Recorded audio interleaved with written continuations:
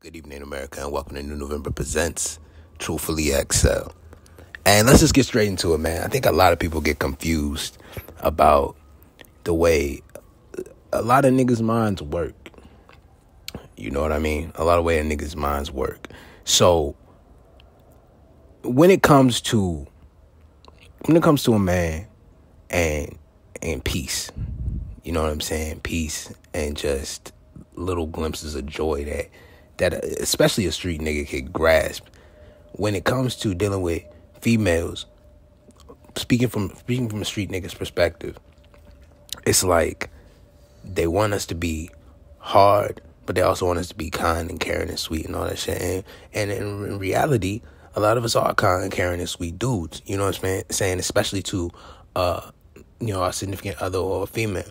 Now, once a hood nigga feels like he got his heart broken or some shit, or feels like he just lost, you know what I mean? He lost, like he's losing whatever female has his eye, you know what I'm saying? Or he's losing whatever female has his heart.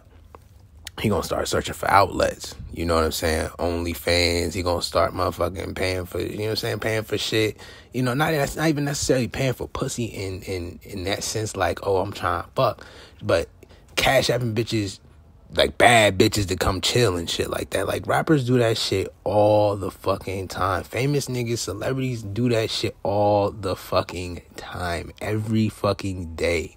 And it's not because they're sleazy niggas and they just want to fuck the baddest bitch, and he don't even care what he got to pay. He just gonna get in there and get out because he got the bread.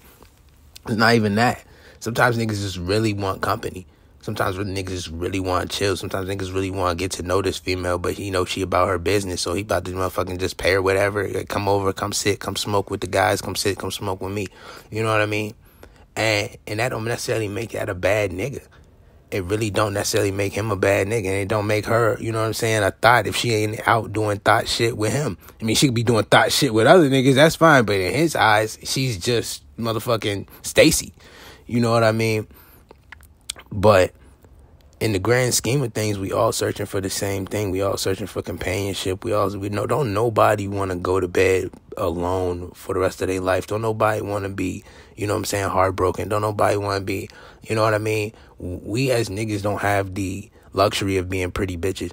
We can't just take a photo, take a video, and everybody just be on our dick. Like, oh, yeah, well, what you doing? Let me like your picture 500 times in 7 hours. You know what I'm saying? That's not, for a lot of us, that's not reality. So what we gotta do is we gotta get fresh, gotta go to the mall, gotta get our gear right, you gotta order some shit, look good, you know what I'm saying? Go out and really talk to these females, and a lot of them, they superficial, and they just thinking like, oh, if you ain't, you know what I'm saying, if you ain't out here in these streets, your name don't ring a bell, they not really trying to fuck with you anyway. You know what I mean? A lot of these females looking for a certain thing, especially the bad bitches. They either want drugs, they want you to be, you know what I'm saying, they want you to be a boss out here, some other shit, you know, it's never realistic. You know what I'm saying? People ain't looking for realistic partners. They looking for shit that they seen on the internet, shit that they seen on TV. They want you to have, you know what I'm saying, a certain credit score. These girls is, they're wild. But as niggas, we not checking for their credit score. We not wanting them to have a certain job. We not wanting, you know what I'm saying? And that falls on us. We got to want more from the females that we're chasing, because otherwise we just going to be, you know what I mean? We just going to be serving and changing and doing what we got to do to attract a certain female that, you know what I mean, is only attracted to things that you can do or who you can become or who you are. And in the present time, not, you know what I'm saying, who you are as a person. But if you are lucky enough to find that person that does love you for you and does want to be with you, and she just happens to be a bad bitch, then, man, do what you got to do. Everything you got to do. Exalt every outlet to make sure that she's comfortable, make sure that she's, you know what I'm saying, feeling herself, she's feeling good. You know what I mean? I'm not going to say that I've been a perfect nigga shit. You know what I'm saying? I've been out here trying to do what X, Y, and Z, trying to, you know what I'm saying, see what's up with this bitch and that bitch and that and the third. And I'm going to be honest with you. I in the moment, I felt like I was losing a part of myself, fucking around with all these bitches and trying to, you know what I'm saying? If you If you can find somebody, again, if you can find somebody that really holds you down and really love you, stick with it, man. I don't give a fuck what it costs, what it take. Stick with it. Love them back as much as you can, as hard as you can, because you don't want to lose that shit. You're going to be out here paying for pussy.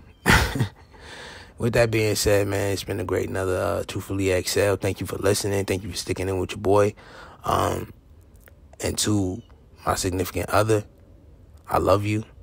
I will always love you. I care about you. And I don't believe that there's no other man in this world that's ever going to love and care about you the way that I care about you. They may love and care about you, but they would never love and care about you the way I care about you. Thanks for listening, Joe.